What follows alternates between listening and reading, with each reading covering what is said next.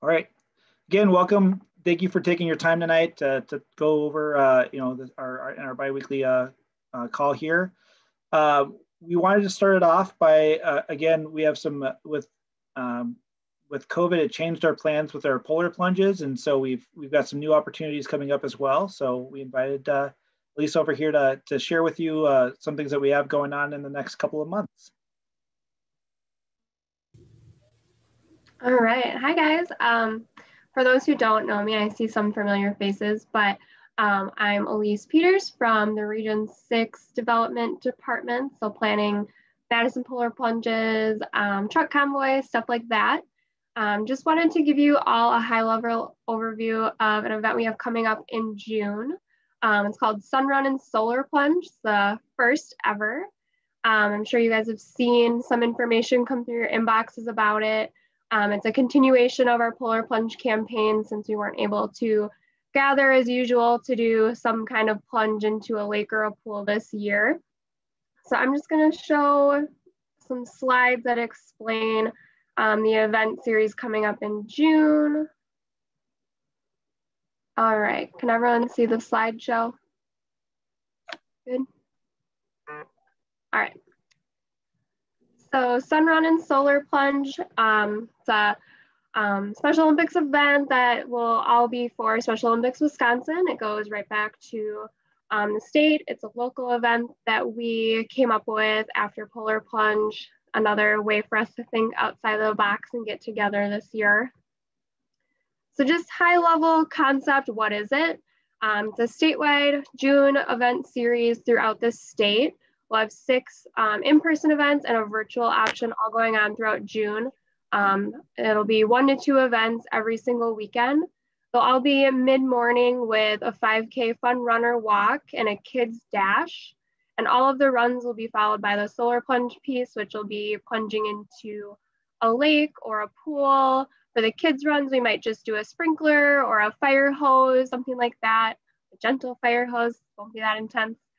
And then virtual option will be offered to anyone, everywhere. I know we had some people who even participated virtually out of state for Polar Plunge. So it's going to be a pretty similar model as that. We just wanted to make sure we were meeting people's comfort levels as things start to slowly open up, but we know everyone is in a different situation. And with that, we're going to have kind of a block party atmosphere at the events. Because they're outside, we'll have stuff going on that's socially distanced, some food and beverage available, music going on. All of this stuff will depend on locations, but I know various locations we're looking at having like some young athletes activities going on, just different things like that to really make it family friendly and an event like people want to come watch and be a part of in some capacity. And the campaign will center on our young athletes program. That doesn't mean it's specifically for young athletes. We're just using the campaign as a platform to share all the opportunities within young athletes. So kind of saying, hey, come out and support Special Olympics, learn more about young athletes and do the Sun Run and Solar Plunge. So it's just another way for us to share more about young athletes specifically, but it's open to all age groups. We even have an option for 0 to 4-year-olds to register. They don't have to pay, but it's an option. And so just a little bit more about the calls to action and how we're asking people to get involved. There's the Sun Run part, so the run walk, the solar plunge piece. And then with this, I know that there's, we have different COVID restrictions in parts of the state, especially because all of the events are in different parts of the state. There'll be different waves and various precautions that'll be going on to control the crowd size. I'm planning the one in Madison specifically. So I'm having different 5K waves at 8, 9, 10, and maybe an 11 o'clock wave, just to keep people spaced out. We'll keep waves to 100 people about and ask people to wear masks at the start line. That's where restrictions are right now. We all know that they could change by June, but hopefully they'll change for the better. But all the different ways people can get involved. Of course, you can register and fundraise. You can donate to a team or an individual. Invite your friends and family to be on your team. We always love people that are on, the race course cheering people on. or you can volunteer. The latter is all awesome. And here are those dates for the in-person events that I was talking about. So we'll kick off the first weekend in June with a lacrosse plunge and a Green Bay plunge. Next week will be Oshkosh and Oconomowoc. And then the following week will be in Madison, or more specifically Monona. And then the last one will be at Milwaukee at the State Fair Park. So 1 to 2 every weekend. Wanted to make sure we still spaced them out throughout the entire month so that we had some flexibility with weather. And just like Polar Plunge, this is an LHR event. So we have a partnership with Law Enforcement Torch Run. They're on all of our committees helping us plan the event, which is super, super awesome as we're trying to figure out the courses. They're the safety gurus and are helping us close down roads, figure out where we need to have some crosswalk help, things like that. I know some officers are going to have lead cars with their squad cars, so helping lead the race and also follow along afterwards to make sure everyone made it off the course safely. But it'll be very closely tied with law enforcement, and it's an LHR event. Our target markets are pretty much anyone and everyone, but specifically it's family friendly. There's a kids run, so kids dash, it's going to be pretty short and sweet. So kiddos 4 years old, 5-year-old, you know, they can participate too. And we really want to make it a community feel, get a lot of our local partners involved. So yeah, anyone and everyone, we'd love to see you there. And then just to kind of add to the block party feel and some of those activities I touched on, we'll have Big Red Raffle tickets for sale there, food trucks, music, some lawn games like bag toss. COVID safety will always be a top priority when planning these activities. So again, they'll just vary per location and really depend on where we are with COVID numbers at that time. But hopefully things just keep getting better. Most of these should be pretty family friendly and safe already, but yeah, just kind of a little feel of what that'll be like. And then price points for participants. So this campaign will be on the website we're currently using. So if you've signed up to do Polar Plunge in the last 2 years, it's the same login information, same website. It'll just look a little bit different. So it'll be sunny, not have a polar bear on it.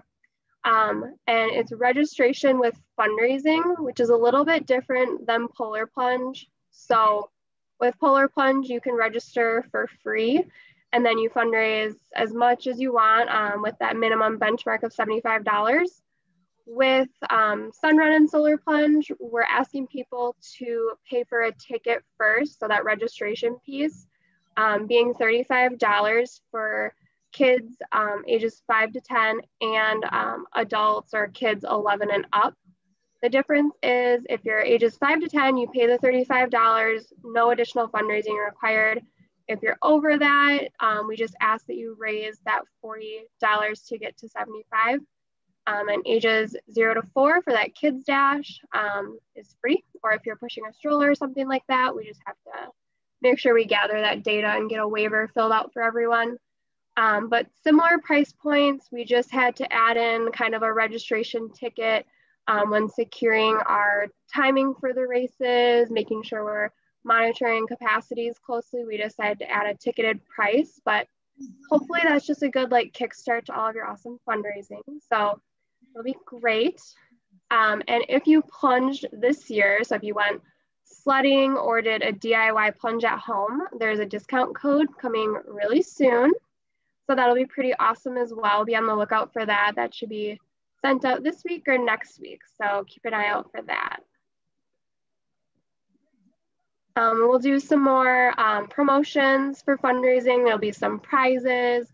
We're highlighting the Young Athletes program. So we have a Young Athletes race ambassador right now, Kira Thompson. She is going to be promoting the event, doing some cool videos with us and things like that. We'll have some fun incentives for kids. So if kids do the kids dash, we're going to have medals. If you do the at home or the virtual Sun Run and Solar Plunge, we'll also have a medal. you want to do the sun run at home with your pets, we're going to have some really cute bandanas you can purchase too, little dog jog action, super cute. And then all of this is on solarplunge.org. I know it's a lot of information. It's laid out really nicely there by our marketing team. Looks a lot prettier than this. So feel free to check that out. And I can leave my email in the chat too if people have questions, or it's on our website too. But any questions? I know it's I'll ask you a question here real quick, Elise. Yeah. I know the ones that people are thinking about as we, we typically do with Polar Plunge and Big Red Raffle and all that stuff. Is there a way, is there an agency kickback, or is there any ways that agencies can get involved in the fundraising game with this? Yeah, definitely. So similar structure as Polar Plunge, we're encouraging people to sign up, create a team, promote your agency that way. And yeah, agencies will get a rebate. Great question. Ooh, awards. We've talked about doing awards for the races. I think that that'd be fun for some friendly competition. I'm not sure yet, but I think that'd be fun too, a little friendly competition. So to be determined. We might do like some costume contests too. So. Any other questions?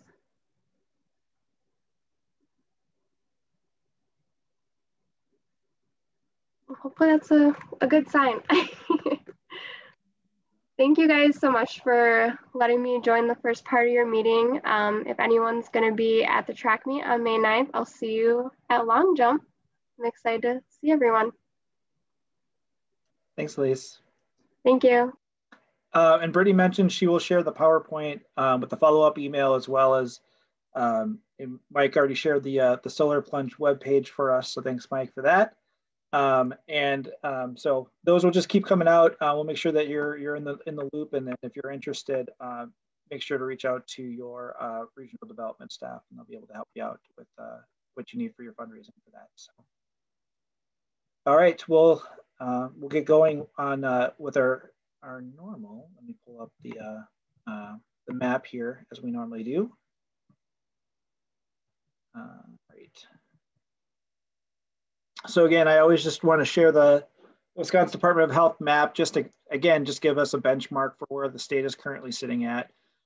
We did have a little bit of a 2-3 week stretch where the numbers had started to increase. Part of that, I think what I've kind of interpreted from that was part of it, people getting their first shots and getting a little bit more comfortable getting out, and then being nicer outdoors, people gathering and some of those type of things. But fortunately, it seems like this past week we're starting to level out.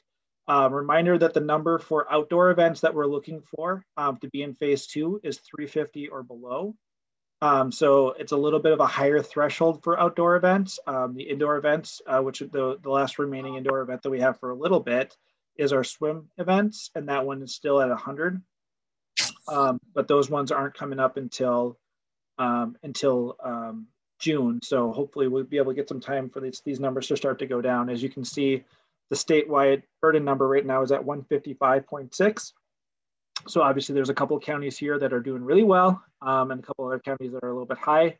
So hopefully, again, as we start to level out and start to go down a little bit, this will help as far as participation at our events and participation at practices and all that type of stuff. And then just in general, the lower these numbers get, the happier we all get. The restrictions start to go away once they start to get real low. So we're hoping that we're heading that direction. So, again, just like to start the meeting off that way, just so we have a snapshot. We're all on the same page. These are the numbers that we've been monitoring and going with. So just wanted to share that. So today, either today or tomorrow, I don't know if you have not received them today, the local program manager should have received a memo. We sent it out that includes some updated information. One part of the memo is just an overview of what the sports seasons will look like going forward for the rest of the year, just to give you an idea for planning purposes. It's always kind of been our intention to modify the first half of the year to try to make sure that we can do things safely. And then as best as we can, the second half of the year, which is going to be starting with our outdoor sports season, to run that as close to normal as we possibly can. Again, we made the adjustments based on the current situation in the first half of the year. So we're always monitoring numbers, we're monitoring situations, and if things have to change, we'll change them. But I think a lot of teams are starting to practice for softball here in the next few weeks. And so with doing so, would you guys get going on that? We try to keep it as close to what we have originally planned as we possibly can, because we know there's a lot of stress when we try to switch things around or do some of that type of stuff. So that's why we wanted to give a recap on that. But the other big part about that is we've gone through and reviewed some information as we're kind of continuing to do. We meet Thursday mornings as a sports staff to go over the Wisconsin Department of Health, and that's when we go through the petition request. But also, we're monitoring the Wisconsin Department of Health stuff. We know there's been some recent updates through the CDC and the World Health Organization, and then as well as talking to some of our other states, Special Olympic state programs, trying to modify it and work with you. And also the one big thing that we've heard from a lot of our local programs is it's really difficult to start a softball season with a maximum of 10 people.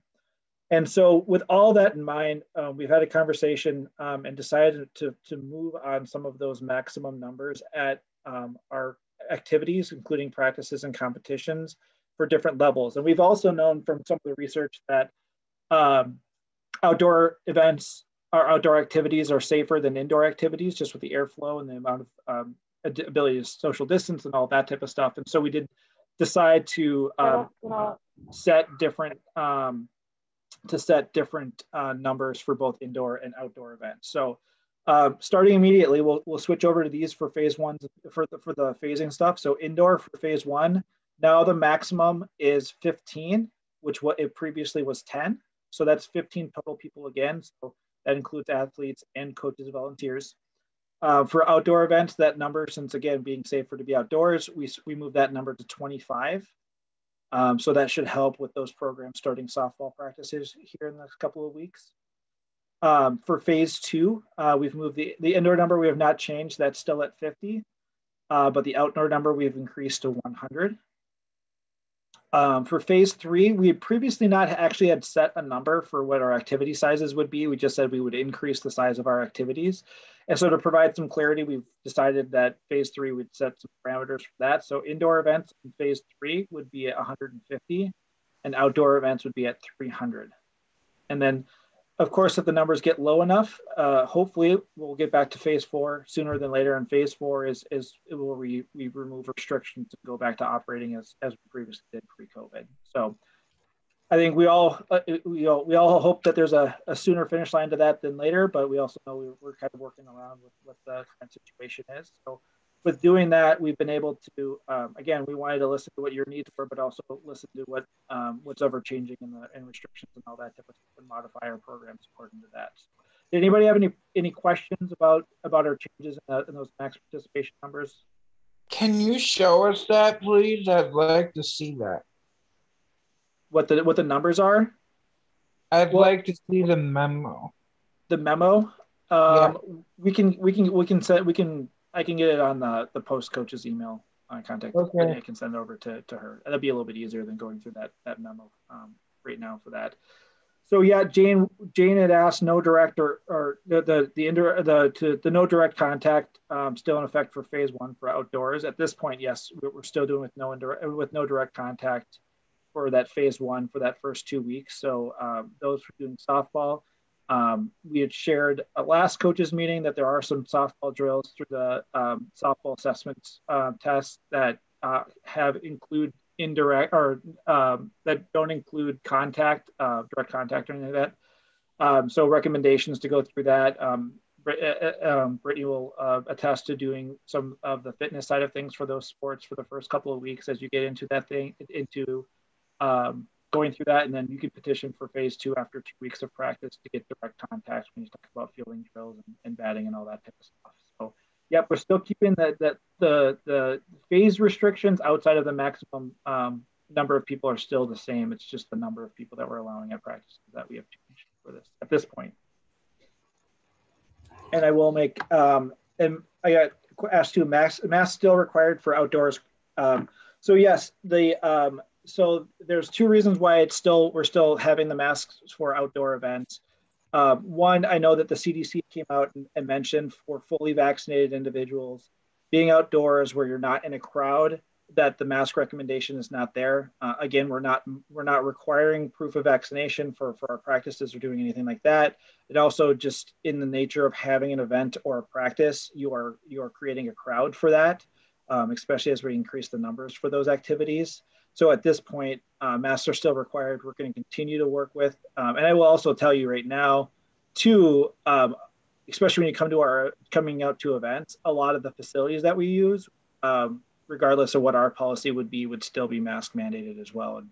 And so we need to follow some of those type of things too. So I appreciate the question to clarify, but at this point, we're still requiring the mask aspect. And again, I'll get to where the exceptions are as we go through the individual sports, but that's just kind of the mindset behind that at this point. But again, we'll update you as soon as possible if anything else were to change based on what we've learned from the CDC or Wisconsin Department of Health or other organizations that we've been working with to make these decisions. So. All right. Jason, I have a question. Sure. Sure. You talked about masks. What about taking temperatures? What about sanitizing equipment?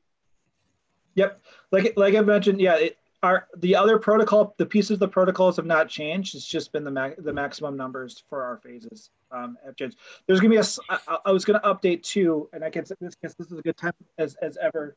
As we're moving towards our events, there's a little bit of a modification for the screening process at our events to try to make things as efficient and minimize aligns and backups with groups that from different agencies and all that. So what we're going to do for events, and we'll send it along with pre-event information, is that we've modified that agency screening that you would do typically for your practices. You'll get ahead of time so you're able to fill in the names and then be able to check off. But we're to ask that agencies will do a screening either prior to leaving or immediately when they get on site.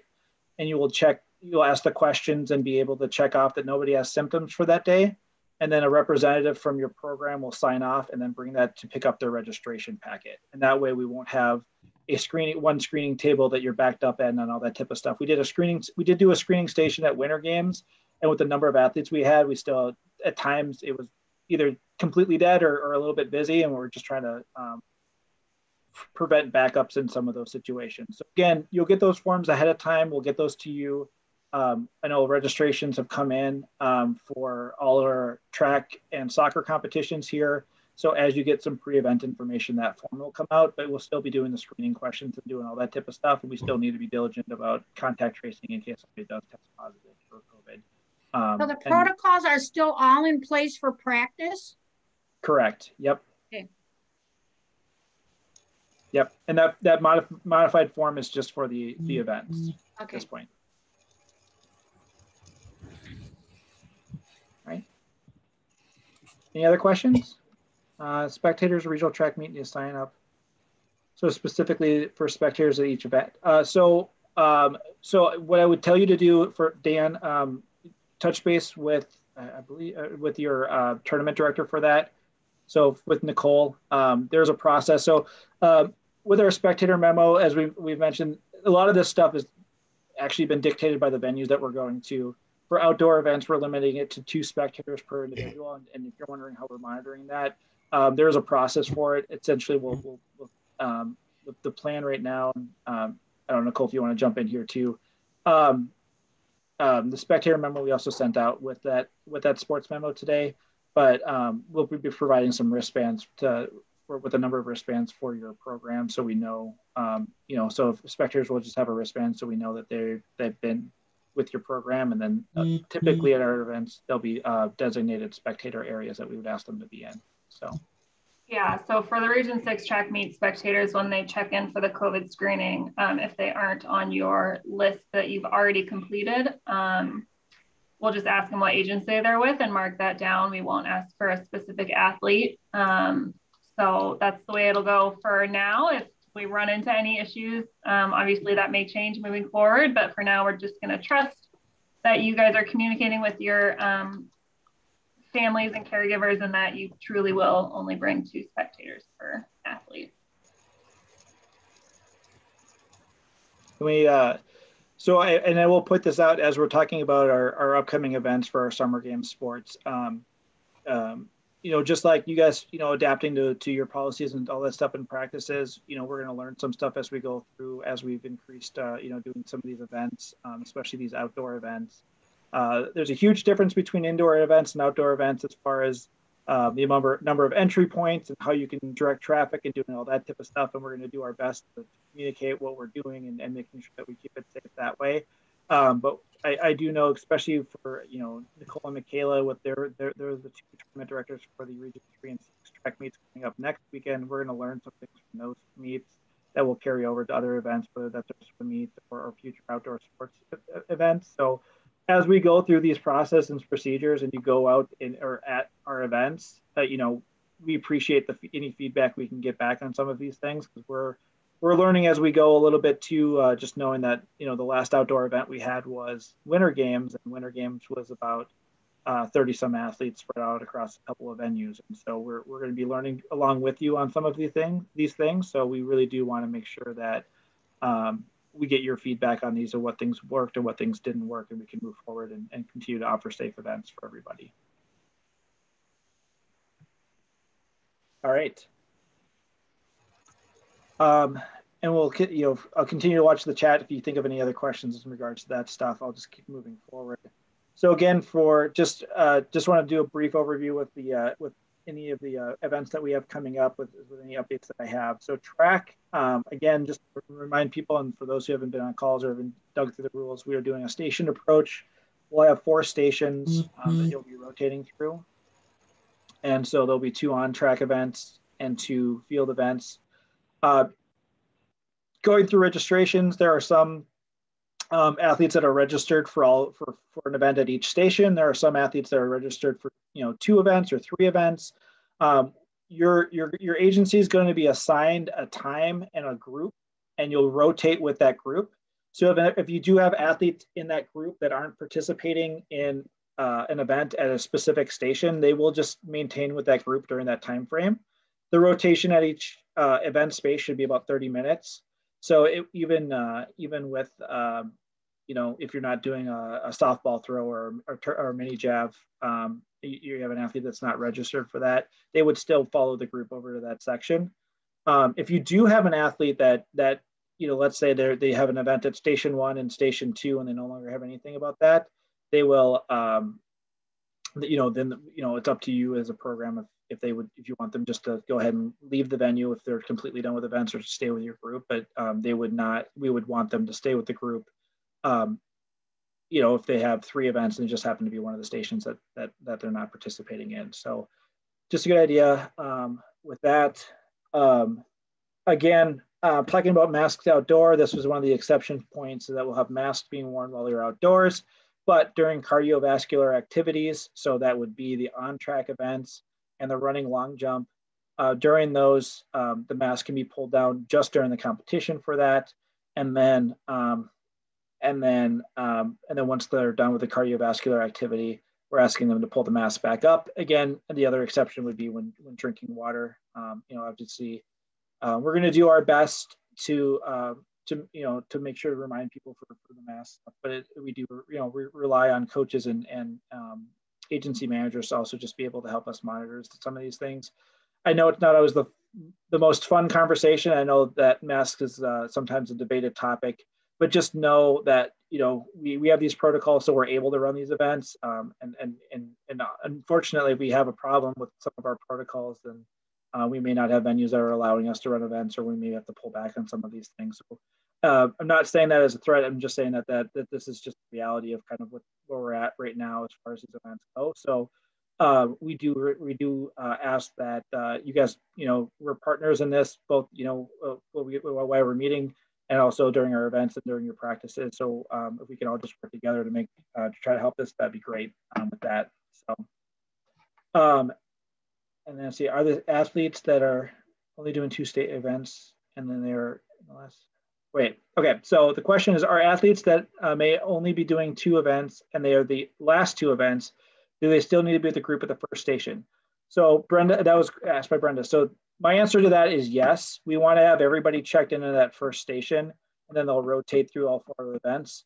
But if, let's say, they're doing the 100 meter and the long jumps, and that happens to be station 1 and 2 at your venue, they would be able to leave early from that, but we do want everybody checked into that first station because it's going to make things a little bit easier for us to monitor as people come in and out.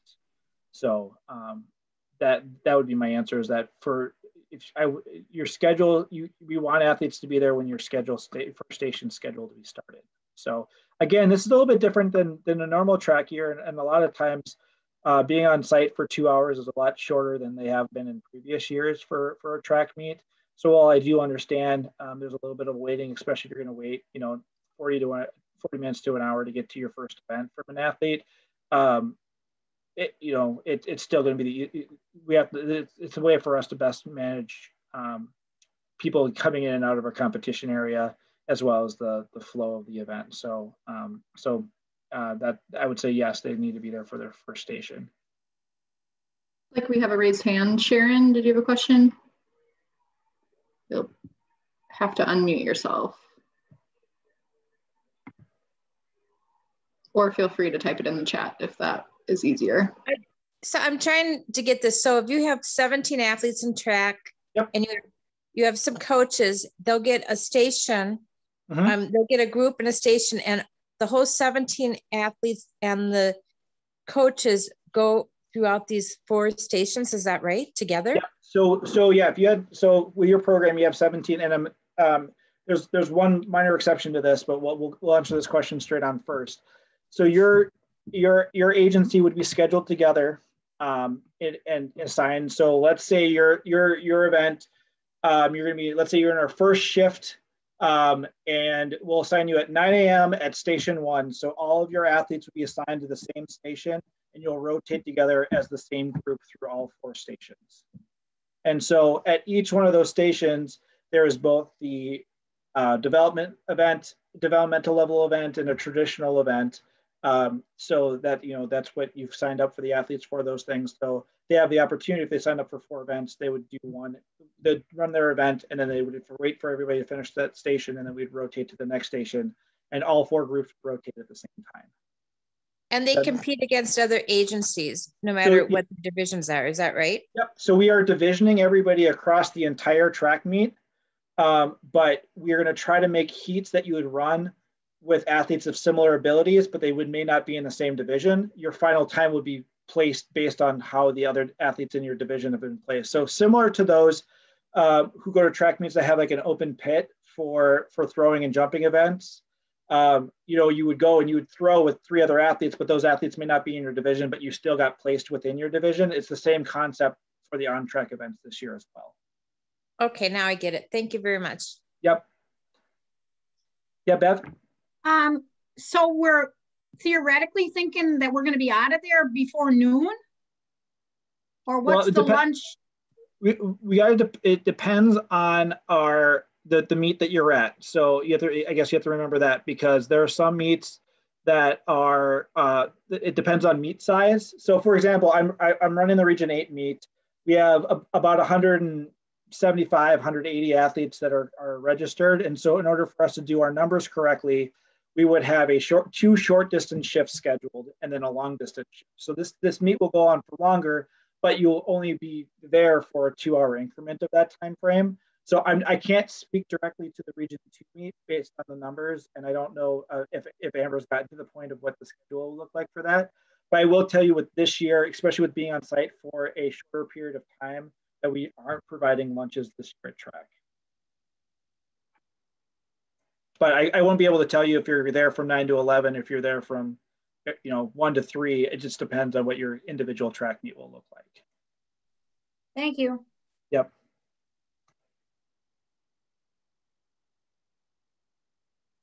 No, so the other question is, if a group does not have athletes participating in a specific station, will the station be skipped if possible? So the answer to that is probably not, because the other groups, the stations will be filled by other groups at the time. So we'll schedule 4 different groups, and so one person will be scheduled at group 1, one will be at 2, one at 3, and one at 4. And then when we say rotate, 4 will move to 1, 1 will move to 2, 2 will move to 3, and 3 will move to 4. So if you had, even if you don't have athletes that are participating in a field event per se, you would hang out at that station for the 20 to 30 minutes until, and what we'll do as meet managers is once we've seen all the athletes have completed all their stations, then we'll rotate at that point rather than making you wait for 30 minutes for no reason. So we will try to make that time as efficient as possible. But yes, you would have to be at the station even if you have events. Like if you have, let's say you didn't do any long jumps for your agency, you would still hang out at that station. And we'll do our best to do it by agency, but again, our group sizings will be around 25. So for an agency that has about 25 athletes, you'll be just with your agency. If you have, 15, you may be paired with an agency that registered with 10 athletes, then there may be 2 agencies at one station, and then we'll go from there. So I hope that helps. Yeah, so somebody wanted a clarification about lunches. So we are not providing athlete lunches this time around for a couple of reasons. One, again, athletes will be on site for a shorter period of time this time around. And then also two, just it's a lot more difficult with COVID precautions to be able to get lunches the way we need them to be to safely distribute them. So, so athlete lunches will not be provided this time for track. That is correct. And I would also believe to say that that would also be the case for swim as well. And we'll get to swimming here as well. Lastly, and then Mike Stewart asked, the state meet will run the same way. We are planning to keep things consistent for our athletes. And so what I would say is this time around for a state meet, if an athlete's participating in 4 events and you qualify them for state, we'll just keep them in the same 4 events rather than saying they can only do stuff that they finish first, second, and third in. So that way they can still participate in all stations at state, but we'll still do a station approach at the state track meet just to keep it consistent for the season. So thanks for that question, Mike. The other thing I was just going to mention, and Mark was going to send out an email to local program managers tomorrow, I believe, if he hasn't already. But we are, with these meets, we've tried to be as transparent as possible with our struggles with things as well. Volunteers to come back, active volunteers are a little bit on the lower end right now, and we're trying to go through our channels. I mentioned multiple times that, for these meets, we're doing, 4 times the work for a quarter of the athletes sometimes. And that's kind of been the case for volunteers as well. And so Mark was just going to send something out to see if you guys do know of any active volunteer groups in your area or any like students who actively need volunteer hours. Please just, if you wouldn't mind sharing those with your local athletic director, and we can get people connected with these meets. Again, we're going through our normal channels, and the numbers are 10% of what we would normally get in some of these things. So we're doing our best to try to accommodate those things, and and hopefully we want it to get to a point. But if we are not able to get bodies in there, we'll just be creative and maybe ask coaches to step into a role while they're at a station or something like that. So we appreciate any support that you guys can provide on some of those things, but we are still doing our best as tournament directors to provide everything done in-house as best we can. But just to kind of give you a heads up and just be as transparent as possible, when we've had problems with getting venues, we're all on the same page there. And I know with agencies, I know volunteers are coming back support, and it's the same thing with Day of Volunteers. So just to keep everybody heads up on all that good stuff. Alyssa had asked about, all right, so yep. So Alyssa had asked if your agency has short distance runners and long distance runners, that would be the exception where your athletes would not be in a group with the rest of your agency. So if you have a long distance runner, so that's long distance runners or walkers, that's a 400 meter or 800 meter. At the end of all our meets will be a long distance shift. And so in that shift, all the long distance runners will be in one group, and all the long distance walkers will be in one group. And then what we'll do is the runners will be on the track while the walkers are doing field events, and the walkers will be on the track while the runners are doing field events. And that was our way to be able to utilize the full track. So that would be the ones that actually the 2 scheduling differences would be the long distance one at the end of the end of the meet, and then wheelchair events will happen immediately at the beginning of your meet. And what tournament directors will be looking to do is, what I'm looking to do at my meet is, if you have a long distance runner, I'm going to try to schedule you in the latest short distance shift so that your agency would be doing back-to-back shifts there. So that can help with a coach that needs to be on site for both. And if you have a wheelchair athlete, I would try to do you in the schedule your agency in the first shift so that you could do the back-to-back on that side of things. If you have both a wheelchair athlete and a long distance athlete, then there's my hands are tied a little bit, and maybe I'll touch base with you and see what your preference are. But that's kind of the way we're looking to plan some of those things. So it's not a perfect system in being able to get all the events in from an agency in one shift, but we're going to try to keep them together for those of you who have that. And I think for my meet, I think there's 1 or 2 agencies that have that problem. So we'll probably end up scheduling in that second shift, second short distance shift on my end. All right. Moving on to swim, registrations will be coming up towards the end of mid to end of May here for early June district swim events. We have the 3 locations set for the district events. All the northern swimmers will be at UW Stevens Point on June 5th. That's regions 2, 3, 4, and 5 will be at that meet. I'll remember, Nicole, yours is in the Dells on the 11th, 12th? June 6th. Oh, June 6th, sorry. You're on the same weekend. That's just that Sunday, okay. And then the following weekend would be the Oconomowoc meet, which would be 7 and 8. And so again, for that one, we may shift it out where we would do all the events, but we would schedule you by your agency. It may just be, instead of doing one big swim meet, it might be 2 shifts of the same swim meet, but with just less athletes. Those shifts would take maybe 2 to 2.5 hours, depending on the number of athletes we have in those. I think the numbers we're anticipating may mean that we have a lot of swim meets that may just be the one shift, but again, we're going to analyze that as the registrations come in. So we will try to give, for all of this, I know it's important from your planning perspective to understand what schedule you'll be on. So we're going to do our best to get some of those schedules out as soon as we can, but just know it's another aspect that we haven't dealt with in one of these events before. So we're really trying to do our best to do that, but also make sure we're sending you just one schedule and not 2 schedules, 3 schedules, whatever on that. So again, with that, I got a lot of questions about state swim. So I can unfortunately say I don't have a venue confirmed as of right now. I can tell you though, it will be on June 27th, whichever venue we're at. So I am waiting. I have a one that we've been working on, and I have a backup venue. So I can tell you both those dates will be June 27th if we have them. I cannot tell you the area of the state that they're in because there are 2 different areas of the state, but we will get that out. I was hoping to hear sometime in the next week or so to have that officially announced. I promise you the second I find out the venue is confirmed, I will confirm it with all of you. But it will be June 27th for planning purposes from that side of things. Lastly, so the last but not least, soccer. We have 9 teams registered for state soccer this year from around the state. So we have good representation around the state. We just have numbers are down a little bit. Soccer is the one exception, again, that we are requiring masks during participation of soccer. Again, the reasoning behind that is that is one sport that we cannot control distancing while participating in the event. It is not unheard of when looking at other sports leagues and sport tournaments that are similar to ours. Again, if there's some serious concerns about that, please reach out to myself as the tournament director. We can talk through some of those things, but that's the reasoning behind doing some of those type of things.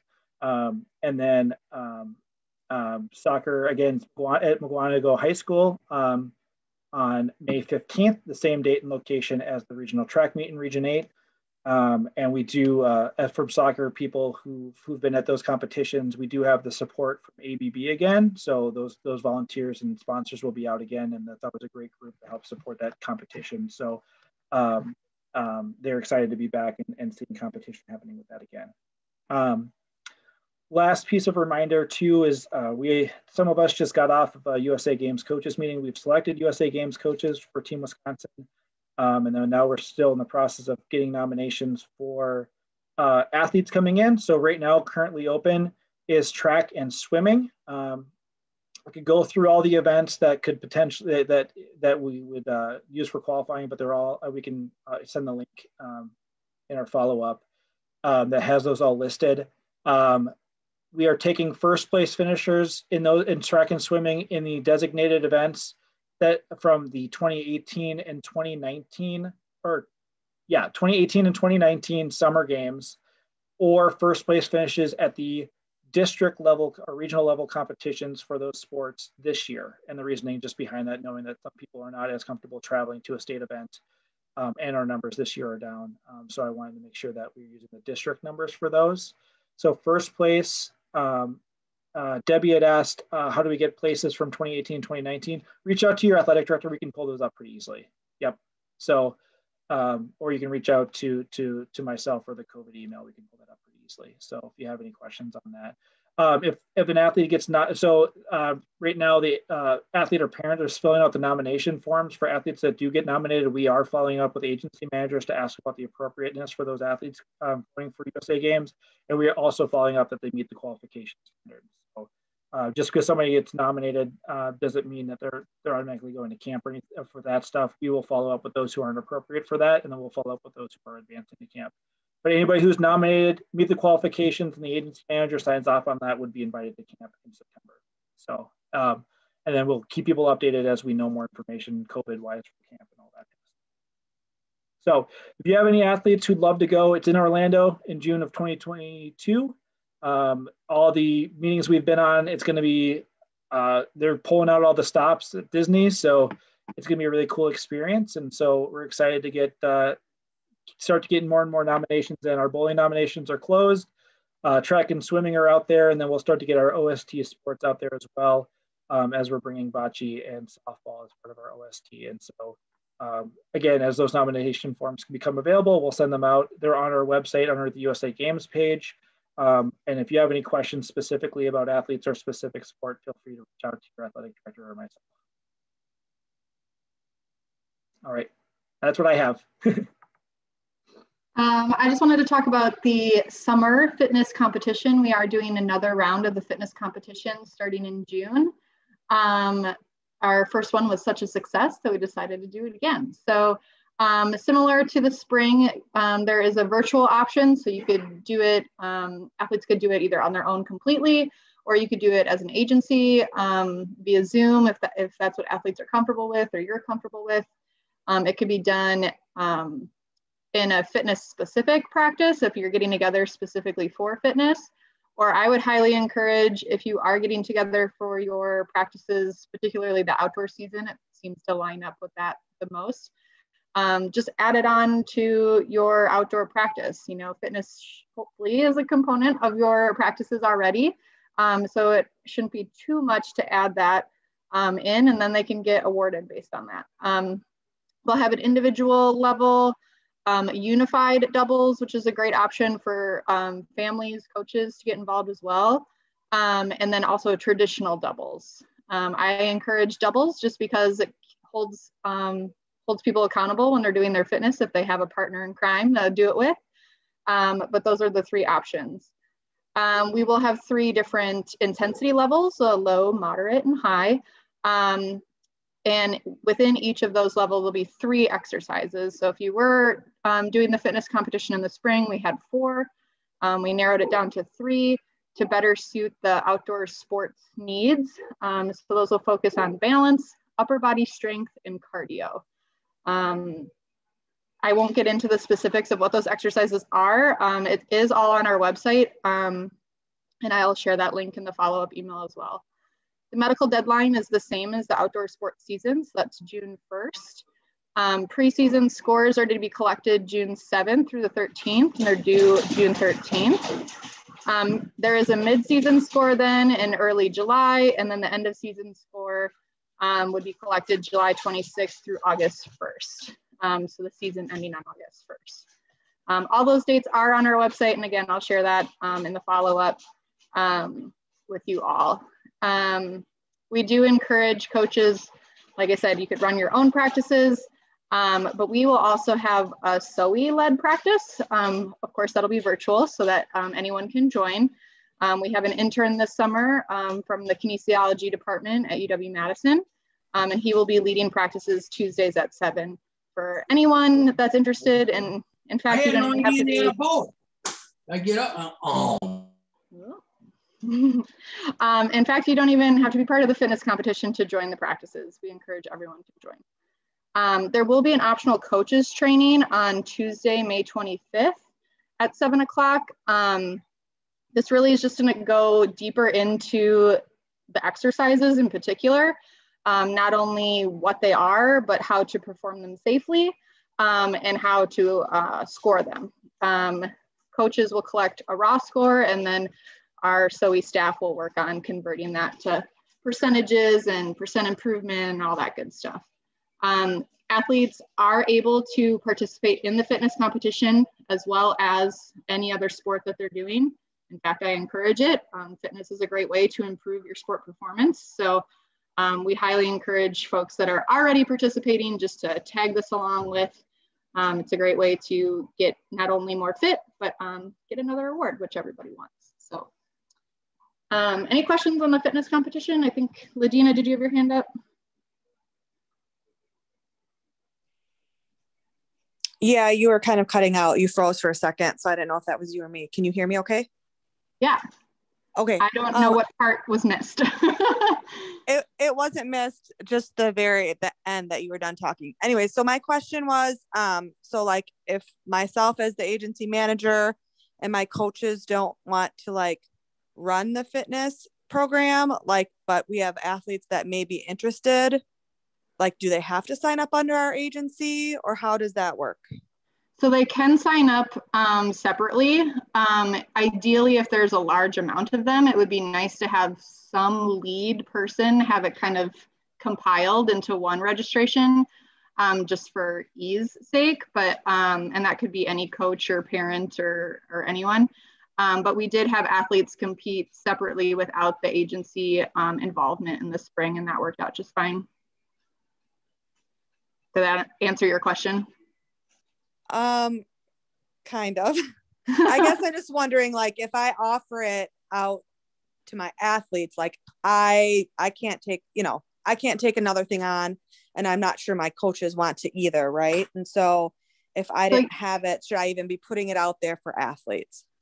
Yeah, they could compete the fitness exercises at home on their own and submit a registration form directly to the athletic director. Okay. So I would just make that clear in my email. Okay. Thank you. Mm-hmm. Any other questions related to the fitness competition?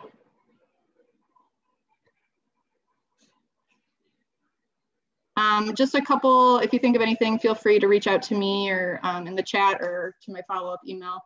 But I just wanted to give a couple quick save the dates. Next Tuesday, May 4th, from 5 to 6:30, we'll be having a spring season celebration ceremony, just honoring, anyone's invited, but really highlighting and honoring those that participated this spring in any of our sports.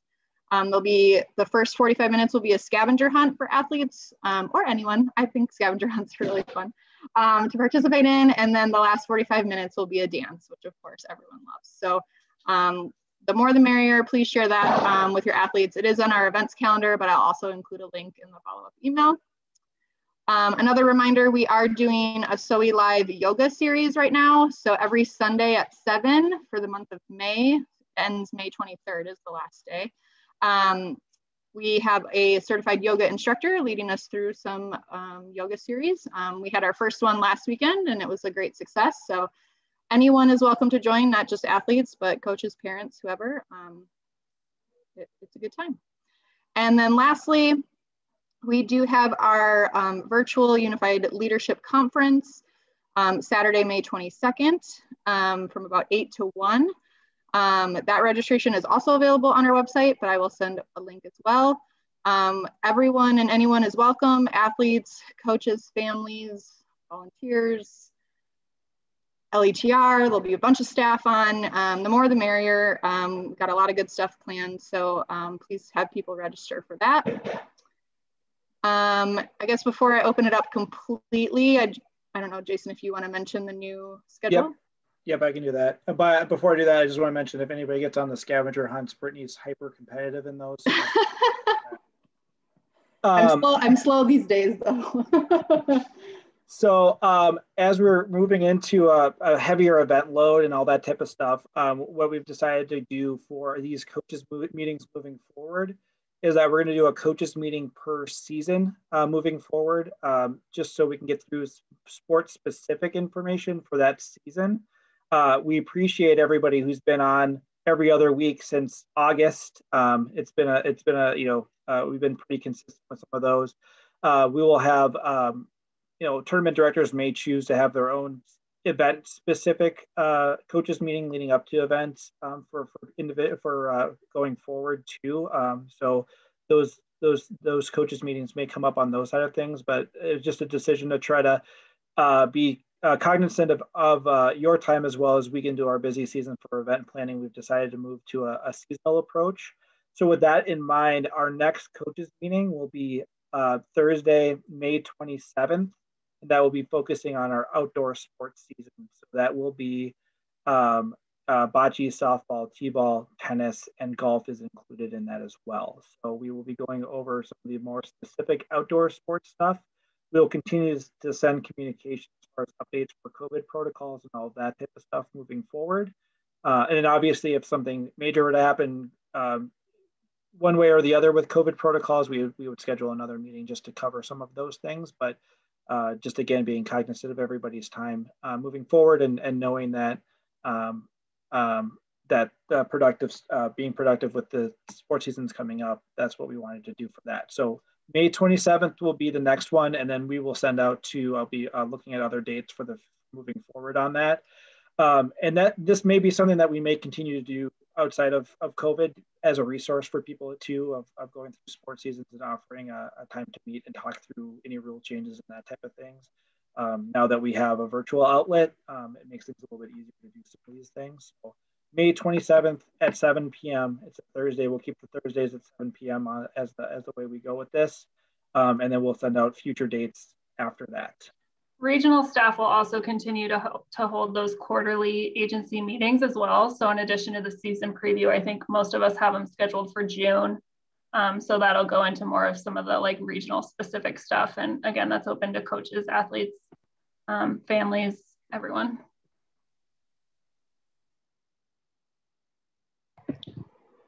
And Jason, do you see the question about cornhole? Or maybe Don? Don's excited. He unmuted. Answer is yes. No, yes, we will have cornhole. Yep. So we are planning on offering a state cornhole competition alongside our state flag football in October. So right now, I think we're looking at the first or second weekend of October at Neenah High School, but we'll continue to give more information as that gets finalized. And just something that kind of connects the summer to the fall, we did just get word. I thought we had the date set, but I think they changed it for the state cross country. So we had worked with a group from Kenosha Running Company that ran a cross country event for us, and we called it a state event. It's a lot of fun. And so if you have runners now during track and they like to continue running, that will be October 30th. And Haley, it's in region, well, I don't have to check. Is it still in region 7? They may have moved it. Either way, you can contact me if you want, or any of your athletic directors. We'll start to get up on the website. But when you think about cross country, you think about long distance, where it's fun event because it's with another meet, but they have short event as the shortest event is 800 meters. So it's not like you have to run a lot. They have 800, 1600, I think a 3K and a 5K. And so it's out on grass, it's out in the open.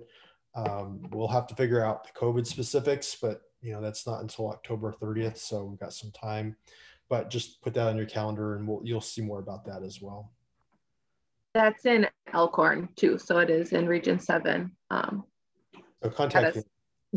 It's at a state park. And they have the website up already too for registrations, I saw. So we'll get that stuff out to everybody soon. Oh, we have an athlete health messenger quarterly meeting on May 25th. Just to update that. Thanks, Mike. Any other questions? I know we went through a lot tonight. It was a heftier meeting. So anybody have any other questions? Otherwise,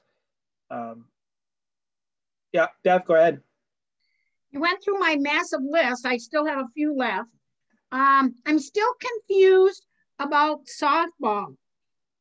because of it not being somewhat of a contact sport, we can't start for 2 weeks. We got to be in phase 1, which is, and then something about those skill type things. Where do I have it? Yep. So Bev, I can I'll send you over, because I know we sent out with the last coaches meet, but I'll send you over the skills assessment test, the old skills assessment test that we used to require for softball. They have some good drills that are not direct contact. There's a base running drill, there's a throwing drill and that type of stuff, a fielding drill, where that would be the type of drills we would have you do for phase 1. And then once you get to phase 2, then you could start throwing the ball to each other and that type of stuff. So that's we're not collecting those assessments. Those are just good resources to use as indirect drills. Okay, and my last question is elaborating on the U.S. Games. And I'm sure somewhere in my massive number of emails, what's the deadline for track and swimming? I want to say it's the first week of July, because we'll give you a week after the season's over, I believe. July 9th, I believe Michaela just put up on the screen. Okay, thank you for that.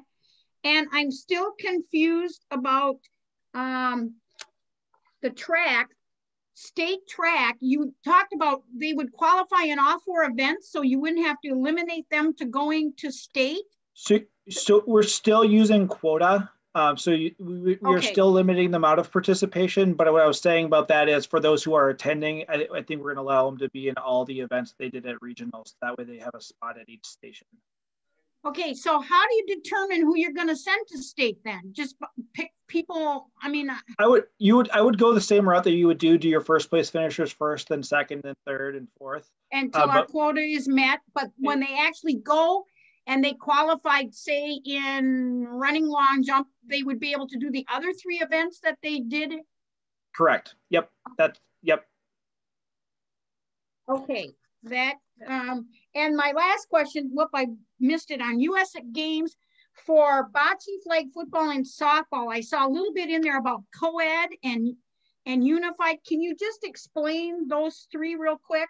Okay, yeah, I will tell you flag football is separate because it's kind of a separate thing because it is intercollegiate is the way that they're doing it. So we are actually working with the SO College program with UW-Madison and getting our team through that route. So that one's kind of separate, and we can go over those. There's some really specific stuff that Special Olympics North America asks us for meeting that requirement.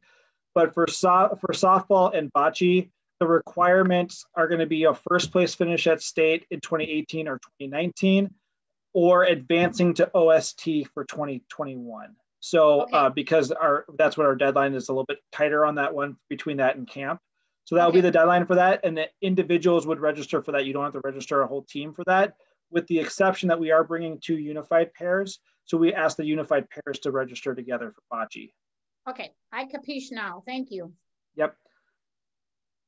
Vicky asked in the chat, will spectators be allowed at swim meets? Currently, and this is actually a venue requirement, currently the answer is no. We would not be having any spectators at indoor events. Again, I know there's one of the YMCAs that has a stream option. We'll look into some of that stuff for spectators. We can't guarantee any of those things. We're not as tech savvy as we'd like to be for some of that stuff. But if they do have those options, we will share those out. And again, this is not necessarily an us rule. That's a lot of our venue rules, but it's also a way for us to keep those numbers where we need them to be. Coaches, if you register an agency of 20, you would still be allowed to bring in your chaperones for that. So it's not like you're just dropping your athletes off and you're not having anybody part of your agency, but it'd just be no additional spectators as part of that. So just to clarify that, that's what for indoor events at this current moment, that is what we're going with for, and I think that's all the way through for the summer sports seasons at this point. So that's specific to swim. All right. Again, thank you again for all of you, especially for everybody who's been in the long haul with us since August for this. And we'll look forward to meeting everybody on the 27th as well. If you have any questions in the meantime, feel free to reach out to myself, your local athletic directors, or the COVID email address, covid@specialolympicswisconsin.org. and we'll keep going forward with all this stuff. So thank you again. Have a good night. Hey, Jason,